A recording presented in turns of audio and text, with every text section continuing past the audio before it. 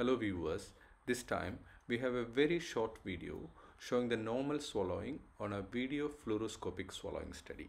The whole process of swallowing cycle happens in seconds, and you can see this here in this lateral view videofluoroscopy in a less than a minute video in slow motion. Swallowing is a complex neuromuscular function involving structures in oral cavity, pharynx, larynx and esophagus, requiring coordinated activity of muscles in these regions. There are three phases of swallowing: the oral phase, which is just 1 to 1.5 seconds, and pharyngeal phase, which is again 1 to 2 seconds, and the esophageal phase, which is about 8 to 10 seconds. It is interesting to see that even this short phenomenon has got 17 components as given below the link. Thank you.